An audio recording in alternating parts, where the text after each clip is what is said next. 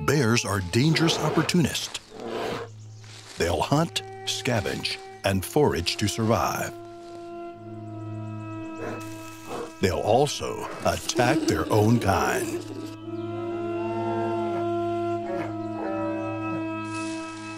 In spring, female bears roam accompanied by young cubs. They are fiercely protective, especially when faced with a male that would readily kill the cubs to bring the female back into estrus. The male weighs his odds. The young cubs are oblivious to the danger, but their mother goes on the offensive instead of waiting for an attack. The male is not up for the fight. With the threat gone, the young bears devote themselves completely to play. For now, they're safe under their mother's watchful eye.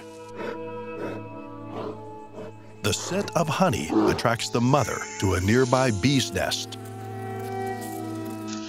The bear faces a strong defense here too.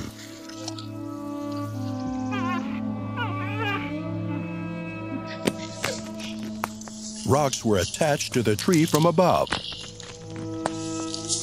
And this is something the mother bear was not aware of.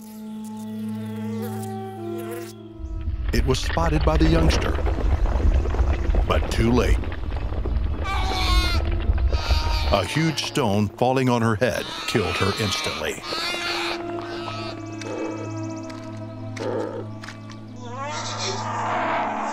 The juvenile bear is desperately attempting to push the rock away, but to no avail.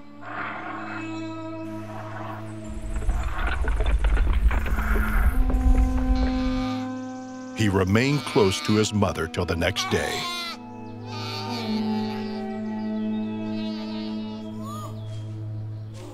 He wanders off, far from mom. This juvenile bear had no other option. The males are roaming the grizzly empire.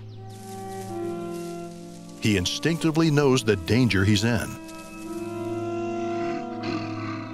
No one could help him, since the ferocious males are invincible. The cub is unable to defend himself and falls prey to the male bear's brutality. The cruelty of the male bear, coupled with the vulnerability of the young cub, is a stark reminder of how unforgiving and brutal nature can be. The cycle of life and death continues, and the wild remains as beautiful as it is cruel.